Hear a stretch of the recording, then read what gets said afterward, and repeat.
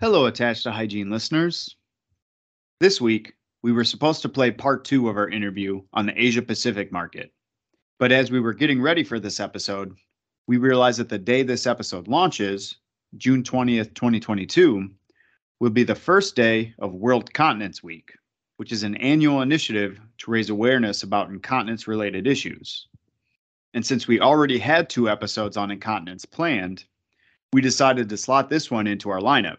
So, we'll finish up our interview on the APAC market in our next episode, and then have another incontinence product user panel after that. So with that, we'll start the episode.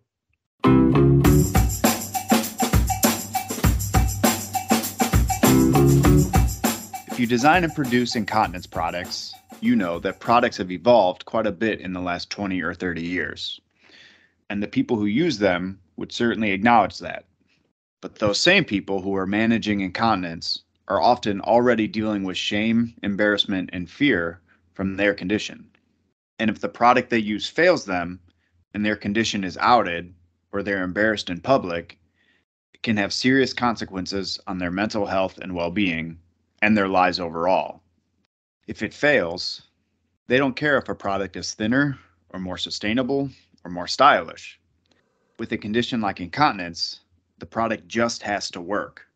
And for a producer like you, getting that product to work is a big challenge given all of the variables involved. People with incontinence not only have different degrees and severities of the condition, but also are different sizes and weights, have different activity levels, and prefer different types of products. So while this is challenging, it is absolutely critical that producers, as well as everyone else supporting the supply chain, listen closely to these voices and continually work to find new ways to improve these products. Because at the end of the day, it's not about the products, it's about the dignity and quality of people's lives. And what could be more important than that? So how can you do that? Luckily, Bostik is here to help.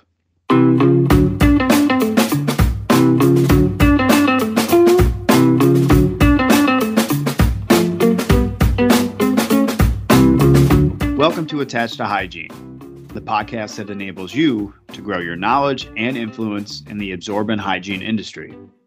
My name is Jack Hughes, and my mission is to help you, the absorbent hygiene article producer, design and produce the best possible products to meet the needs of your consumers. For today's episode, we're partnering with Alan Cottenden.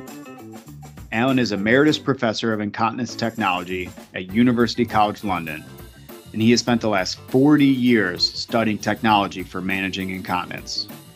But even though Alan's title and experience with incontinence technology by itself would be enough to call him an expert on the subject, that isn't the main reason we asked him to join the show today. No, the reason we asked him to join us today is because, as part of his studies over the last 40 years, he has spent a lot of time speaking with people across the globe about how they manage their incontinence. He has spoken with dozens, if not hundreds of people about their experience with incontinence, the impact it has had on their lives, and how they manage it. And one of the ways he has had these conversations is through panels, where he interviews multiple people at the same time about their incontinence. And given that he has decades of experience in running these panels, we asked him to do this for the podcast today. Luckily, he agreed, as did 3 panelists who were not only willing to speak about their experience, but let us record their stories and feedback on products so that we could share that with you.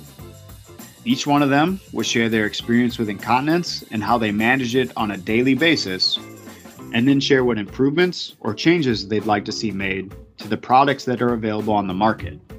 Also that you can then take that information and design and produce better absorbent incontinence products. Joining me today to facilitate this incontinence product user panel is Alan Cottenden. Alan, thank you for joining us today. Before I have you introduce our panelists, I'd like to have you briefly introduce yourself to our audience. So please introduce yourself. Well, hi, everyone. I'm Emeritus Professor of Incontinence Technology at University College London. But I started out life as a material scientist. That was my first training. But for the last 40 years or so, my passion has been working with technology for managing incontinence, which is a rather strange thing for a material scientist to do, I guess. Of course, people who have incontinence would really rather like to be cured, but we can't always do that. That's not always possible. So then the focus has to lift on to what we can do to manage the leakage that can't be prevented. And that's where my focus has been. And if you want to do that well, then you better find out from the people who are going to use these products what is important to them, what matters, and so on. So I've actually spent a lot of time over those 40 years talking with people like the panel of folk that we have with us today, because all of them have misbehaving bladders that they have to manage in one way or another. And they have very kindly agreed to explain to us, to share with us what that's like, how they manage it, what their dreams might be for products that would deal with things better. So let me start by introducing them to you, and then we'll kick off by asking some questions. So first off, we have a lady called Tonica, who's from the Netherlands. And then from the UK, we have Rebecca, and we also have Chris, who between them have a diversity of experiences of this business of managing misbehaving bladders and possibly bowels. I'm sure they'll tell us about that if that's part of the equation too. So can we start with you, Tonica? I wonder if you could just tell us how does your bladder misbehave, and what impact does that have on you? Well, it's my bladder and my bowels, so it's quite a lot of impact. I've got urge problems, but I've also got Parkinson's disease, so I'm not and never quick enough on the toilet. And I manage that with huge pads. It affects my life because it sometimes got leakage. I'd hardly dare to go outside. So that restricts what you can do both at home and in terms of what you can do outside of the home. Is that Yes, right? it does. Yes, it does. Wow. And you mentioned your bowel. How does that fit into the mix? Oh, well, that started about my puberty, and I've got obstipation, and as bad as I have to look for the word, paradoxical diarrhea, and that is absolutely hell. And Right. all the things I used, and I consequently use laxation stuff. And Laxatives, yeah. every day I have to do anal irrigation to keep my bowels going. And Yeah. even then, I quite often miss the toilet. Okay, so that's quite a complex of issues for you to think about over and above the ordinary things of life. Well, thank you for that. Let's see about Rebecca. Rebecca, or do we call you Spider-Man? I see this amazing poster on the wall behind you. No doubt Spider-Man will get in on the act somewhere. But so tell us about your bladder. What does it do? Right, so I think mine probably started postnatal. So I've got 2 children, but my first daughter had complications with the birth. She decided to come out. Since we're on superhero, she came out like Superman. So she came out with her hand and her arm over her head, which obviously stretched me to the limit. And I thought afterwards that the leakage that I was getting was something that every mother got, but it's just continued. And my daughter is now going to be 18 soon. So I still have that issue. The other issue I have is that my bladder doesn't empty properly. So when I think I've finished going to the toilet, there's always a little egg cup full of wee just sitting there that will catch me out next time I sneeze or cough or laugh or do anything. So those are the issues that I have. Now, I'm a really fit person. So I do Pilates, I do yoga, I do HIIT training, I even do pole class lessons. So my core is absolutely spot on, and I do pelvic floors. But unfortunately, all that aside, I still do have these problems. So it's minimal and I can manage it in a way, but there are times that it does catch me out and it can be obviously quite embarrassing. So. Gotcha. So it sounds as if the leakage you're talking about is perhaps less than Tonica has describing, but maybe the not knowing is quite a factor for you, the risk all the time. Is that? Yeah, I mean, it can literally happen. Obviously it's worse when I've got colds and coughs, but I'm also a hay fever sufferer. So the summer is always a bad time for me. And of course, you tend to be wearing skimpier clothing in the summer, or tight jeans, or I've said I'm a fit person. I'm constantly wearing leggings. And I've had situations where I've had to walk around with, wet patches. So yeah, it does get in the way. Thank you. How about you, Chris? Hi there, Alan. Yeah, I've got more of a similar story to Tonica, and I started out with bedwetting, urinary problems at night. But then I've gone on to have an overactive bladder in the day. And then about 4 or 5 years ago, I started to have issues with my bowels as well.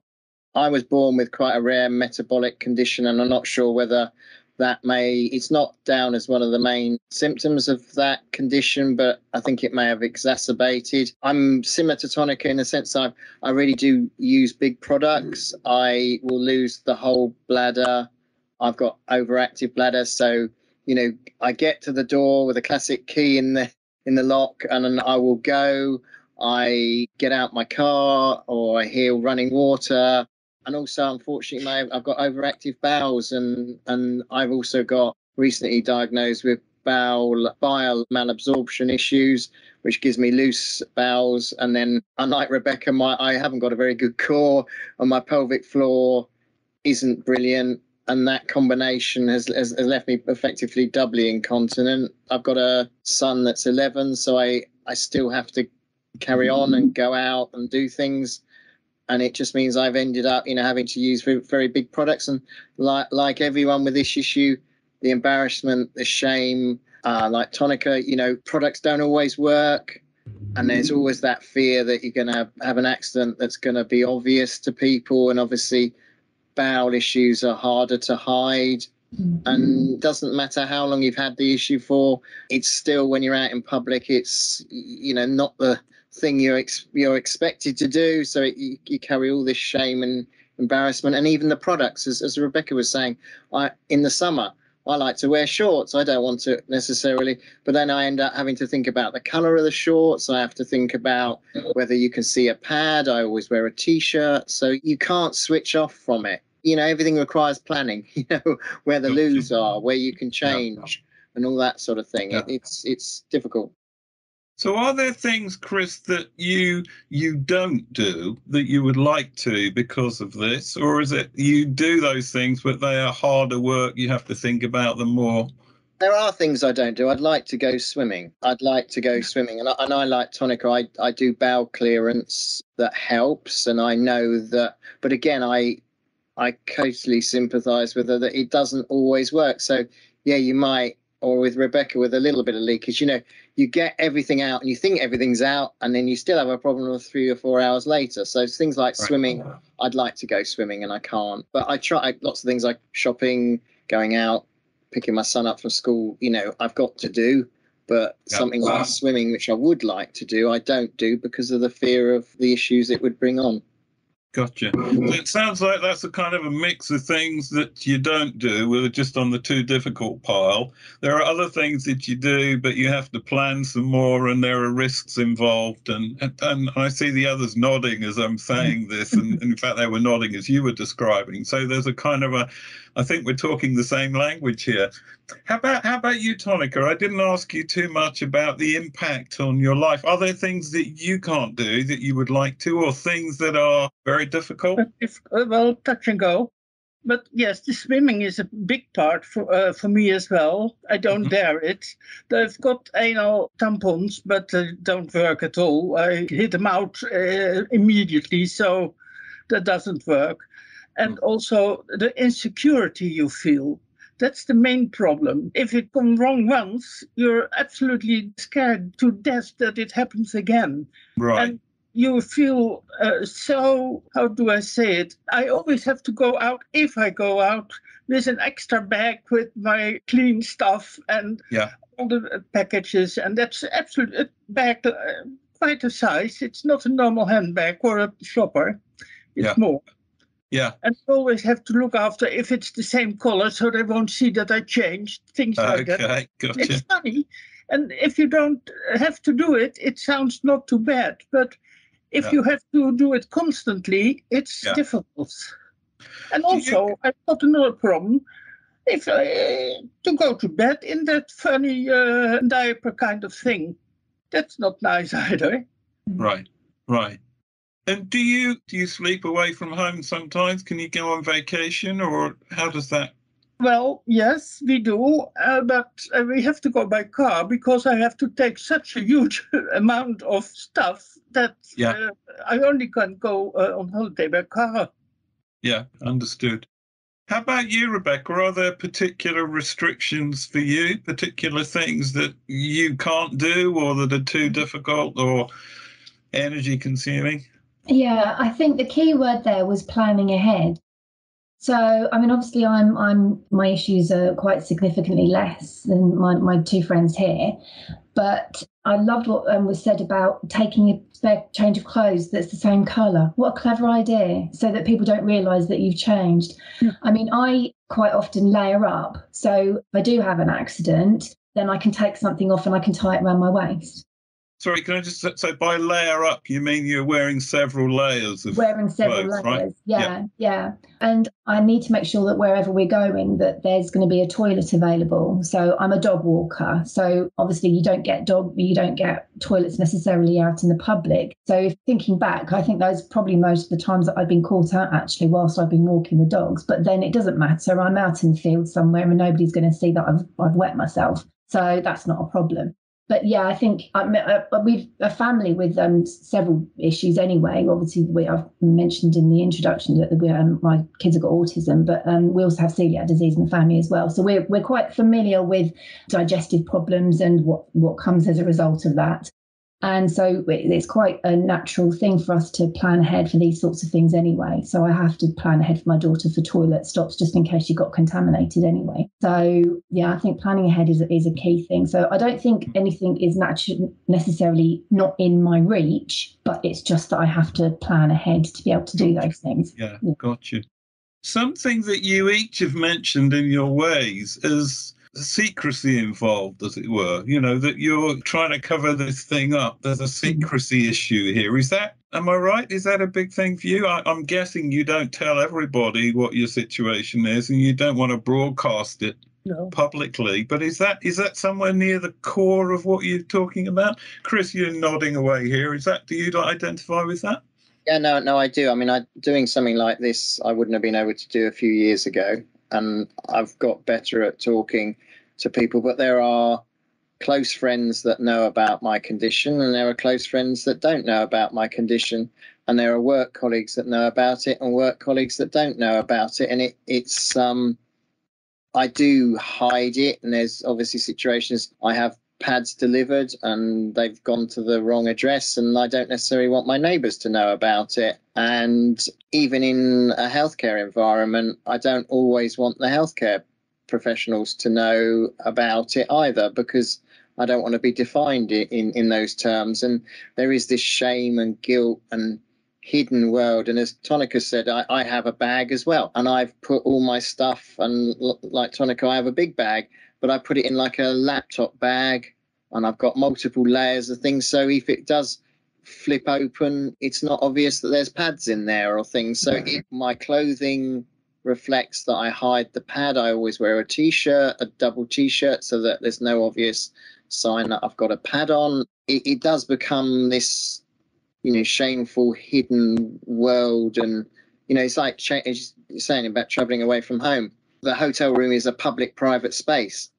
And, you sometimes forget that people will come in to change the bed or do things. So, and in that environment, that's your private space. You still got to think about, make sure my pads are hidden away. So it is a very difficult issue to deal with, because there is the shame and the secrecy around it. Is that making sense to you, Tonica? You seem to be nodding. Well, some of it. I'm not very shy about it. Even my grandchildren know grandma's wearing nappies as well. So that's not the point. But I feel that if you talk about it, the other person is very shy about it or even offended that you talk about something like that. Yeah. But I use this kind of thing to announce it. I say, next week I'm going to do a webinar with that's about incontinence, and that makes a bit more sense. It did occur to me that I was asking the wrong people that question, because you've just agreed to do this very public thing. So I guess I should be asking the million people that would have declined. How about you, Rebecca? Is secrecy, is that an issue for you also? I'm not a very secret person. And I've got some social media channels because in my other life, I'm a blogger as well. So, and I have been known on the walks. I remember walking through a lovely poppy field and I was filming it and I think I sneezed. And I went and told everyone, oh, Christ, I've just weed myself. So the world got to hear about it. Exactly. And I thought, do you know what? It's something natural. It's what we sometimes do. And I thought the way that I look at things, because I'm quite open about, what the issues that affect our family, and I get feedback and I get people say, do you know what, I thought I was the only person that thought that. I was only the person that saw this. Right. So my idea is that, do you know what, I'm not the only person that's going through this. So if somebody else sees me sneeze and wee myself a bit and I say, do you know what, that's, that it happens. Yeah, then you're giving permission to other people. One last thing I want to ask you about on this, and then I want to ask you really more about how you manage in terms of products. But the thing I want to ask you about is smell. I think probably every person with incontinence I ever talk with is scared stiff that they smell. They almost never do. But the fear that they might is a big. Is this a big thing for you guys as well? Yeah, huge. So what do you do about that? Do you just make sure the window's always open, or do you use lots of deodorants, or how do you handle it? For me, I handle it with changing quite often and putting the waste in a closed bag and then in another bag and bring it to the waste place every day. Yeah.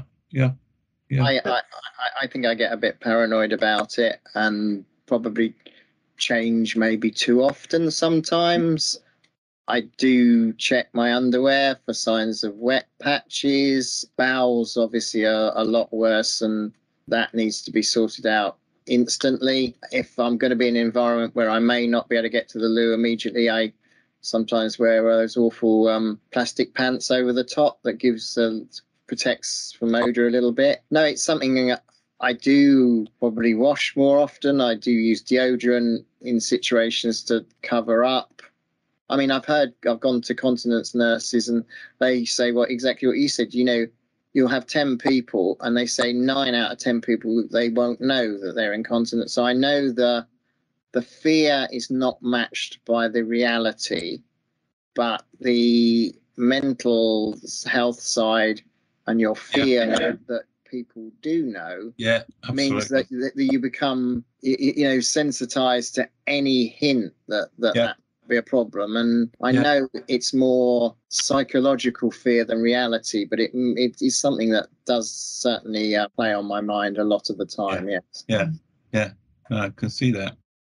Let me ask you folk now about the products that you use and how well you think you can manage the leakage that you have to deal with.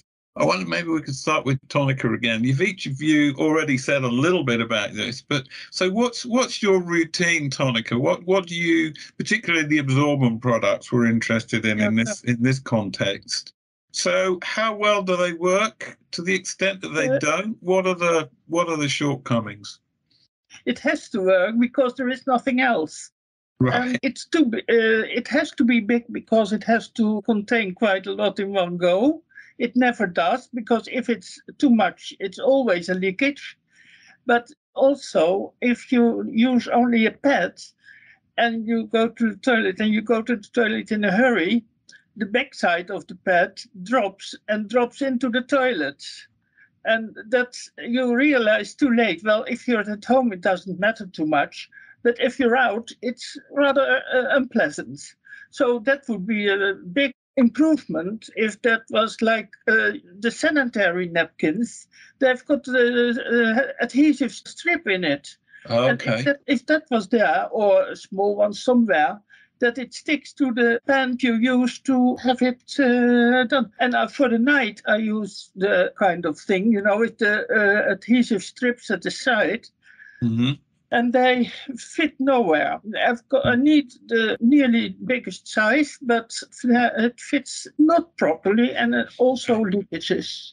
It's not very consumer friendly, I would say. Can I just clarify something with you, Tonica? So when you talk about the back end of the product dropping into the toilet, do you mean that you want to put it back on?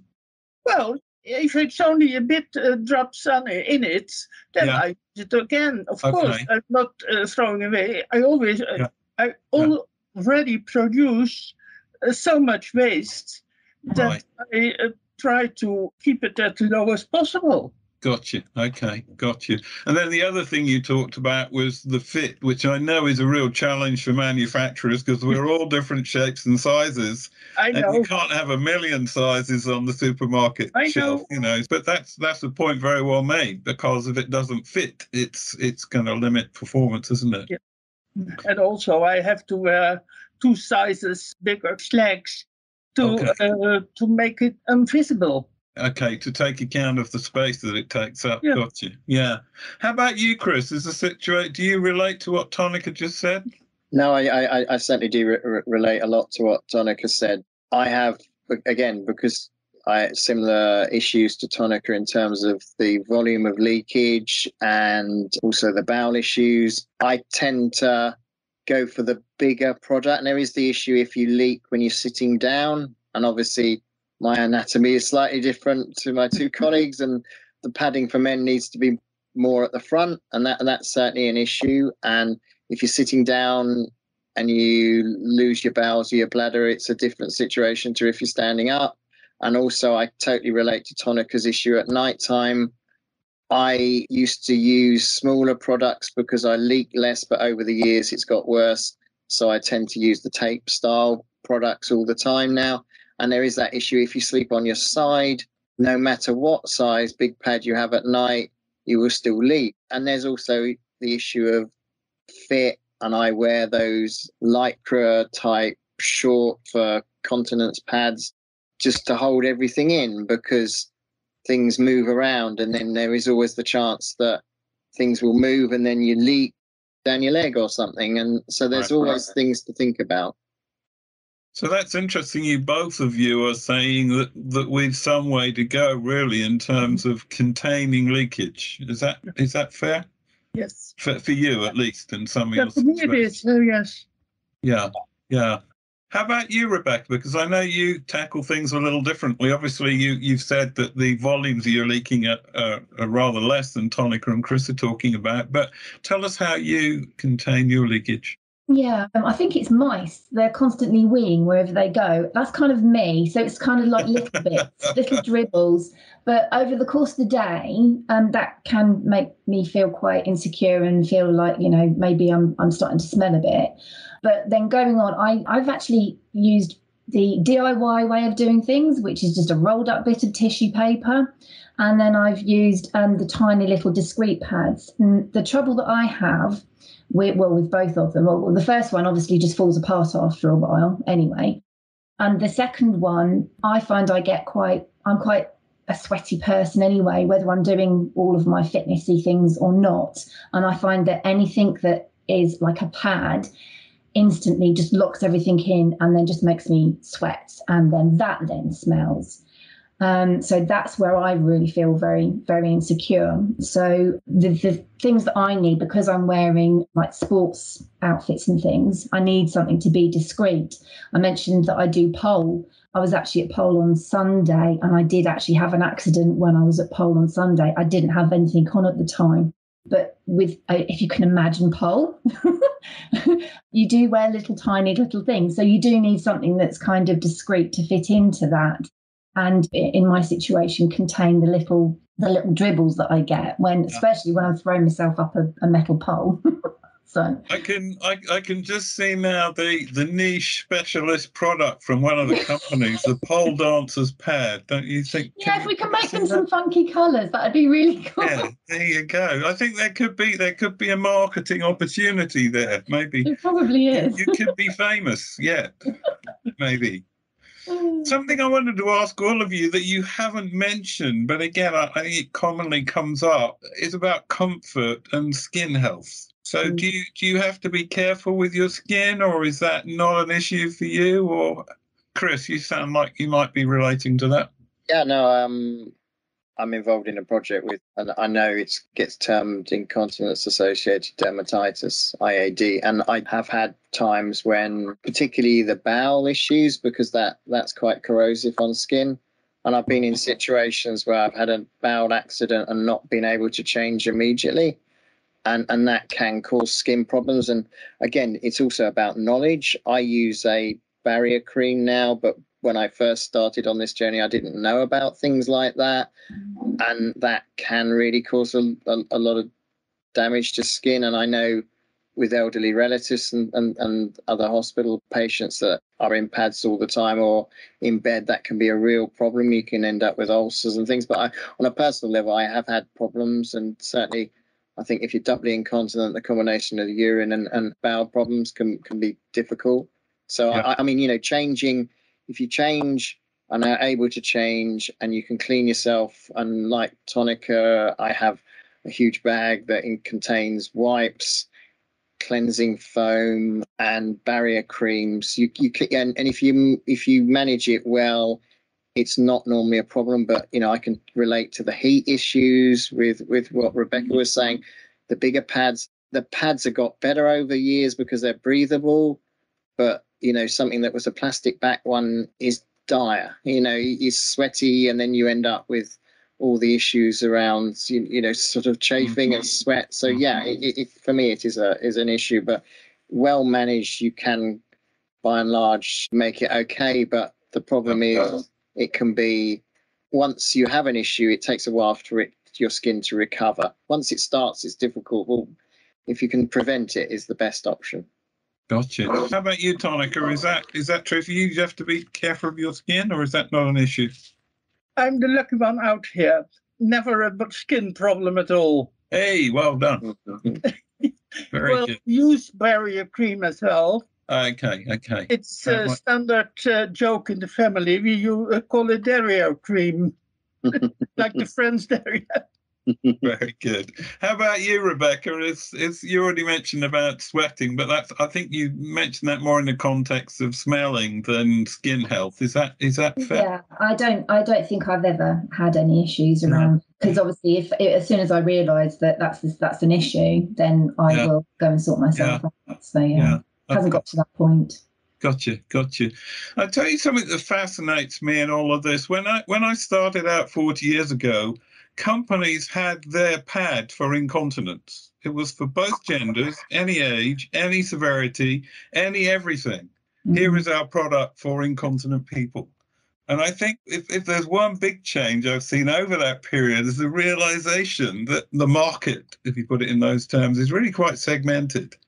You're all talking about the same kind of issues of secrecy and skin health and smell and containment of leakage and so on. But the way that has to be delivered for you is quite specific to your lifestyle and your particular priorities. I think sometimes that isn't appreciated too well. There is a diversity here. It's not all one homogeneous group. But so it's an interesting observation, I think, if I look back over a few years. So if I were to ask you now then, because we hope that actually people who are going to be listening to this interview, there should be some creative people there who are pretty good at addressing needs when they're identified. So if you had the ear of all of these people and you had a wish list, what would you like your products to deliver better? Or maybe things you'd like them to do that they don't do very well or that they don't do at all yet? Tonica, what would you say? The adhesive with the huge pads, that would be a lot of, easier to wear. I'm sure. That's the only, actually, the first thing that comes to mind for me. The other things, well, they're not nice, but I can manage. Okay. But that is because I used to use them at night as well. But at night I'm disorientated and I'm very sleepy because of my other illnesses. Gotcha. And you have to do it in the dark because you don't want to be obtrusive and things like that. Yeah. So it's always, and I forget it. Don't forget. Yeah. So just to be clear, Tonica, so what you would like this adhesive to do is what? Secure the product in place better in your clothing? Is that? Yes, when I've special pants to keep them in place, but then you have to pull them down. And then it stays because it's sticky to your bum. And then when you sit down there, it drops. Okay, so this is to do with the ergonomics of changing them as well, I think. Yeah. Have I got that right? Okay. How about you, Chris? Is that what will be on your wish list? I think I've got about 1,000 things on my wish list. Oh, wow. Well, give us the first three. Give us the three at the top of the pile. You were saying about, everyone's different needs, but I think even the same person can have different needs at a different time. Right. So I can relate to Rebecca. If I want to go for a walk, I don't want to necessarily wear a really big pad. And at night, I want something that I'm not so worried about, maybe discretion, but I want to work well. And then maybe there's a sort of, regular day type pad. But for me, it's always that compromise between the discretion of a product and the absorbency. And it tends to be the thicker the product. I mean, I know that the technology, and you and I have talked about this before, the technology is such that the products have got thinner and better, but I still think there is a way to go. And obviously anatomy wise with men and women, the padding needs to be in different place potentially for men than women, and the manufacturers have taken that on board. And the pull-on style pants, you basically want something that can take away the waste product with minimum thing that you can keep on, that is unobtrusive and is comfortable to wear, and also doesn't necessarily look like a child product. But obviously there are compromises that you have to make. And if NASA been struggling over the years with it, you realize that it's not an easy issue. And the more I understand this field, the more I realize that there are no easy fixes, but there's lots of things that could be improved, I think. Right. I'm very intrigued by one of the things you said, which I've heard a lot in the last few years, is the realization that the same person may want a different way of managing things depending on what they're doing, time of day, at home versus out of the house, at work or with friends or whatever. And I think that's so important. So it might not even be down to which one product is best for a person. The answer might be a set. How about you, Rebecca? What's going to provoke you to give up your wadges of tissue? I think it'd have to be more breathable in my case, and discreet enough to be able to wear with leggings and things. Okay. And obviously, because I'm going to be moving about quite a lot with some of the activities that I do, something that stays in place a bit better, because I can find that they've sort of ridden, even with the sticky back and everything, they've kind of like ridden up. Or the trouble that you get with the discreet ones is that they're slimmer, and you end up with this tiny little screwed up mess in the end. So you've actually got a problem where it's not going to be doing anything because it's got twisted with all the movements that you're doing. Gotcha. Yeah. Whereas obviously if I'd have worn something bigger, then I'm lending myself to being obvious to people in the class that I'm wearing something. Yeah. So you want a combination of discretion but with confidence. So not so discreet that you might miss it, as it were. Yeah. Yeah. No, I can see that. Is there anything else in there? I was going to say breathable as well. And I know that we've been saying that, that has improved over the years, but I still find that, and maybe it's because of the activity I'm doing as well, but I just think that they need to be more breathable in that respect, or a way of locking in the smells. Yeah. Yeah. I'm encouraged that each of you in your way have said, well, hey, things have moved on, so I think there's a gratefulness for what's been achieved so far. Things are certainly a whole lot better than they were. But I think you're all saying in an encouraging sort of way, but there's more to go yet. There's more improvement to be had. Wow. How about you, Tonica? You've been listening to these folks. Have you come up with something else that you would like fixed? Well, I heard that there was one product for a person, but here in Holland, I can order 3 or 4 different products and get them for the time being, so I can change around. That's interesting. Right. I think you're a little ahead of the way things are in England on that one, I'd say. But there we go. I've got 3 different types of products here.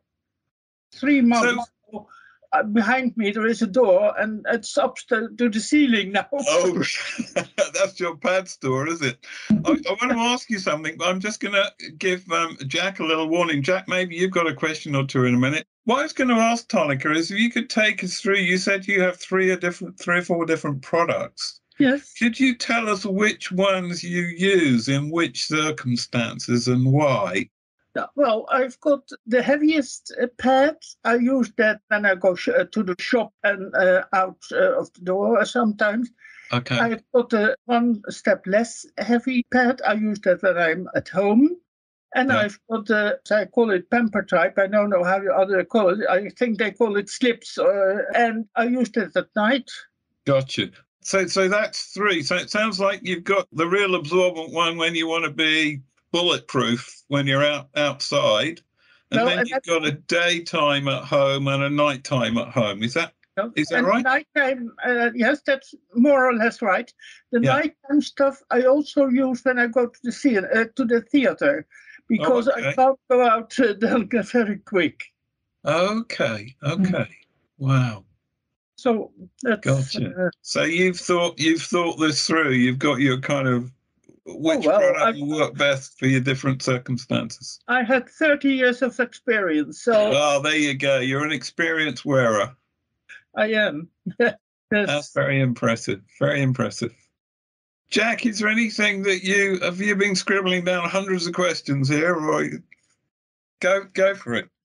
I did want to ask that same question to Chris that you just asked Tonica. I imagine dealing with both urinary and bowel incontinence, you probably have a couple different options that you like to use. And if so, can you explain what situation calls for which product? Yeah, it's very similar to Tonica, actually. Nighttime, I would use the slip style product, so my night isn't disturbed, and you do tend to, over the course of the longer time, obviously leak more and have issue. In terms of my bowel, I use the bowel clearance, obviously, but pad wise, I do exactly the same. It's the bulletproof when you're out and about. If I'm going on a train, for example, I always do pad up very well, because you never know whether the loos are broken. So when you're on a car journey, you want something bigger. But as Tonica says, when you're at home, you don't need as big a product or as absorbent. And if I know I'm just popping to the shops, I wouldn't wear a really big product. And obviously I do mix and match as well. And I get my products through NHS, so they're reasonably helpful in terms of giving me a choice of product, but I am limited by the number. And I do end up having to top up myself with extra things like the sort of pull-on style thing, pads. So it is about choice. And as Tonica said, you do get experience, and it's a hit and miss experiments to try when you first have issues. And then obviously if your condition changes, you have to sort of move up or down or what have you. So it's a learning curve, and it can be an expensive learning curve as well, which can be problematic. Yeah, absolutely. I guess maybe a wishful thinking question. If there was a product that in theory could cover all of that, the kind of light leaks and the heavier pads and the overnight, I mean, would you jump at the chance to try that out? Oh yeah, I've often thought about designing something myself. I see the limitations of certain products, and I appreciate that there's been a lot of thought put into them. But you can certainly see, with Alan being a materials scientist, you can see that there's always that issue of cost against the actual product itself, and there are things that you could come up with, maybe more maneuverable. But I know that things like the elastines or lycra is expensive, and absorbent, super absorbent material is expensive as well. And there's the environmental issue. I was on a conference recently talking about the environmental impact. And, as Tonica was saying, you do feel guilty that you're using a lot of plastic. But then there's the reality that you need a product that's going to work, and that reusables are not always a possible option. But yeah, if you could come up with a product that was comfortable, discreet, and you could absolutely 100% rely on, that would be the sort of gold standard dream product. Yeah.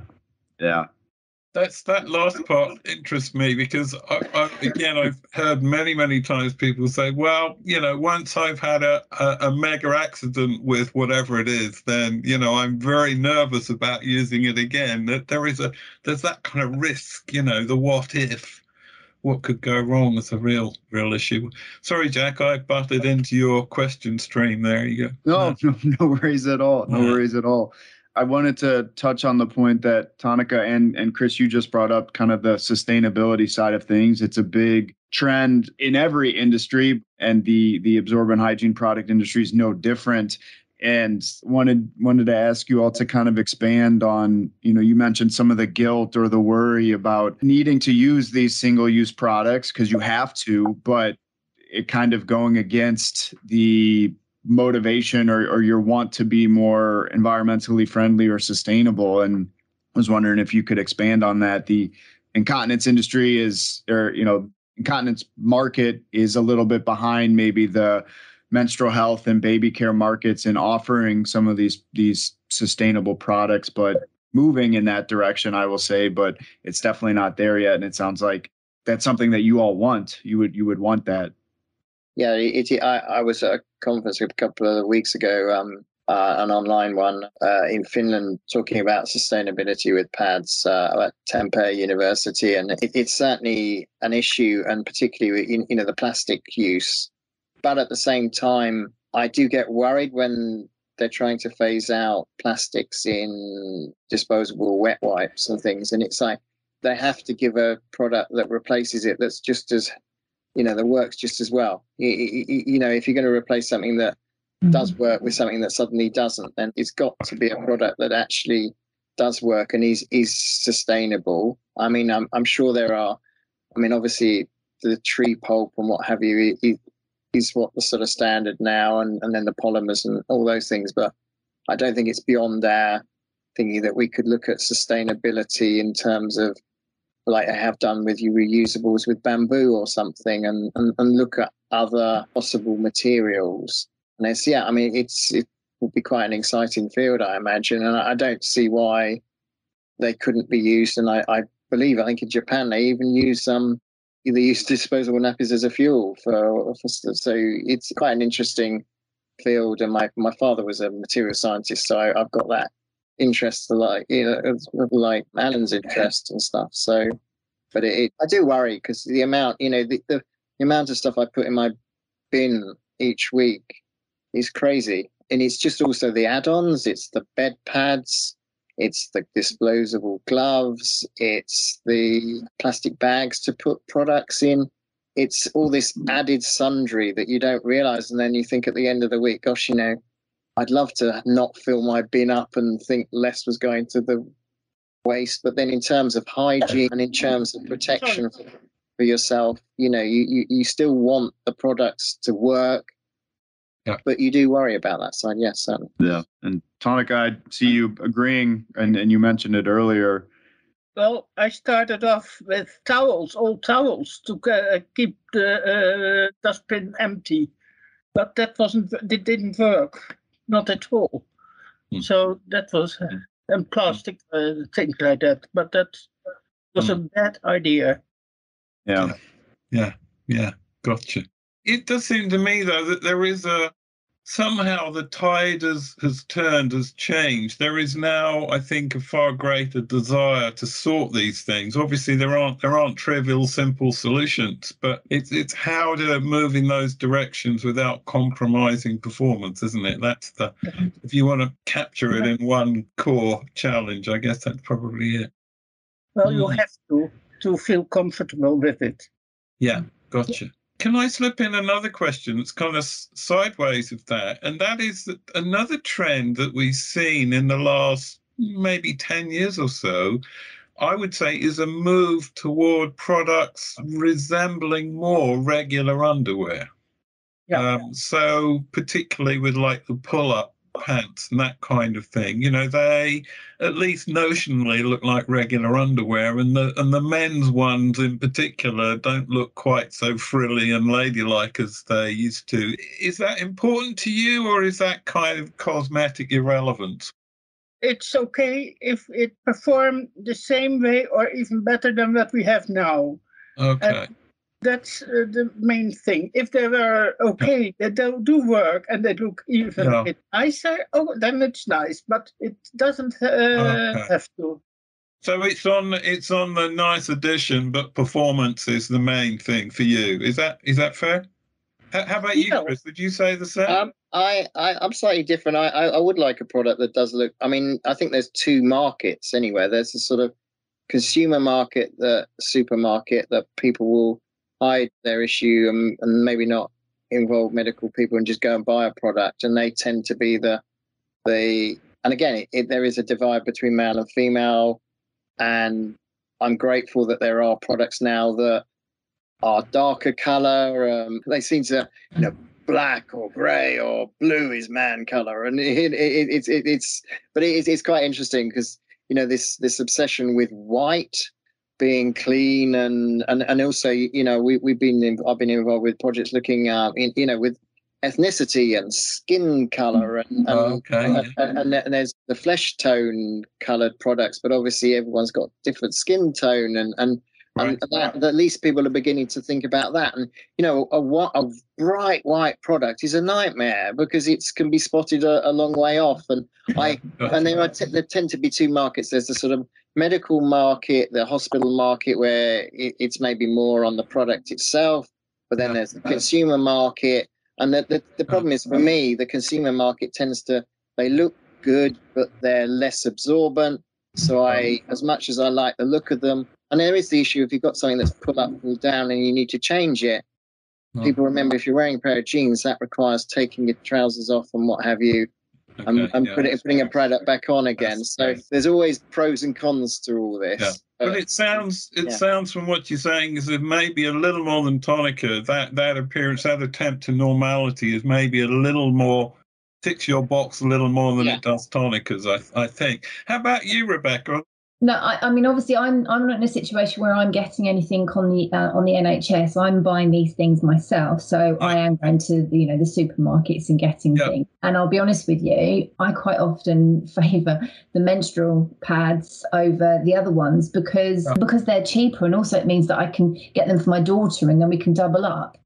Okay. I'll be honest with you, it does break my heart when I have to throw things in the bin. And obviously with my DIY ones, they can just go in the toilet like normal toilet paper. So I don't feel so bad about that. And the sustainability is quite a big issue for me. I think we're all in the situation where we're all thinking along the same lines. We'd all love to do something better for the planet, but whether we can or not is and still have a product does what it's supposed to do is another matter altogether. But yeah, I mean, obviously when I do get things, I'm buying them. And I'll be honest with you, I know I've said about it needing to be discreet, but also cost is a big thing for me. Sure. Yeah. So, so I will honestly, obviously, if it's my kids, I'd spend millions and millions and millions. If it's little old me, I just go to the shops. That was a question I wanted to ask, and I think the situation in some of the countries in Europe is probably different than here in the United States, where you maybe have more cost-effective or government-supported options. We don't necessarily have that here, but it's each of you to kind of touch on maybe some of the limitations or frustrations with the cost of products, because I imagine that, as you mentioned, Rebecca, I mean, it's in your mind when you're purchasing, trying to find the balance between cost and effectiveness. Mm-hmm. That sounds right. No, just going to say that cost is an issue, and for me, but also the NHS in terms of and the pull-on style are more expensive because I think they have more lycra type material in them. And so, yeah, and there is a premium. You do pay a higher price for a more comfortable product. I think the sort of cheaper end of the market is more the sort of less breathable. So it is an issue. Okay. Well, I think we're actually coming to the end of our time now. So I guess it would be good, firstly, to thank you. I hope you've enjoyed joining us and having the opportunity to say your piece. But I've listened to folk living with incontinence for lots of years now, but I still find it very humbling to hear you tell your stories and to explain what's important to you. And please continue to do it, because there are some very creative people around who are very interested and motivated to do things better, so that people like you declaring things clearly can only help with that process. So I would want to thank you so much for joining us. I imagine Jack would echo that also. Yeah, I can't thank you all enough. I appreciate you allowing me to join the call and share your stories with me and being open and honest about it. I just want to share my appreciation for allowing me to be a part of it. Thank you. Yeah, thank you. You're welcome. Well, there you have it. I'm not sure how you could hear those stories and the feedback from the panelists and not think that, just maybe, there are some areas of improvement for the products you make. Whether it be adding an adhesive backing to keep larger pads in place, like Tonica mentioned, a better balance between absorption and discretion, like Chris requested, or Rebecca's request for better breathability and improved stay-in-place performance for pads. There's certainly no shortage of ideas out there for better products. So hopefully, what you heard from these 3 panelists and what you will hear from 3 more panelists in a few weeks will leave you with some great ideas for how your own products can be improved to better serve your consumers like Tonica, Rebecca, and Chris. For our next episode, we'll be bringing you part 2 of our interview with Tina Lee and Rakia on the APAC market. Attached to Hygiene is brought to you by Bostic and is hosted by me, Jack Hughes. It is produced and edited by me with the help of Paul Andrews, Michelle Tonkovitz, Emery Chernus, and Nikki Ackerman at Green Onion Creative. Our theme music is by Jonathan Boyle. We'd like to extend a special thank you to our moderator for today's discussion, Alan Cottenden, who you can find on LinkedIn.